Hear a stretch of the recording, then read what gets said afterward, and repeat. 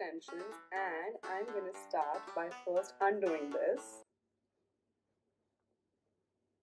from scratch how I've done it. There's this one patch which is really long. There's another right here. And there's another which is something very interesting thing that I did, which I've put upwards, not like downwards.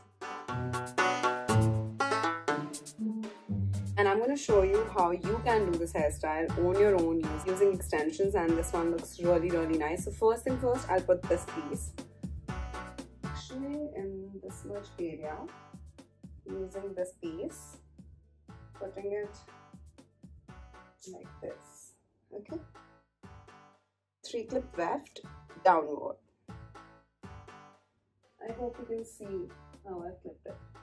And other two I'm going to put right here. I'm trying to do, my ponytail is going to be in between, so one weft is coming niche se upar, one is coming upar se niche, and other two which would also give me some body right here.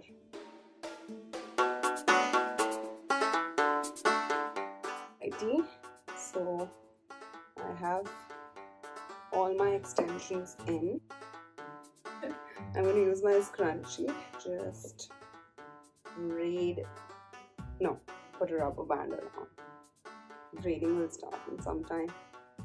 I think I can go for third round. I can try. I hope the rubber doesn't break because I only have one. Okay, I don't want to risk it. Okay, so this is what my hands will get tired in this one. Shoulder workout. Okay, so now I'm going to start braiding. This is going to be heavy because it's a long braid.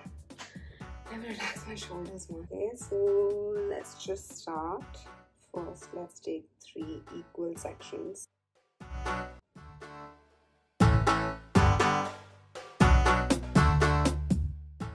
let's move in front. I think I'll start doing it from here now.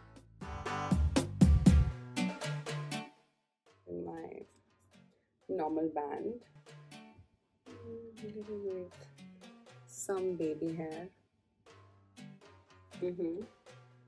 How do you like this? I think this looks pretty neat and it's cute.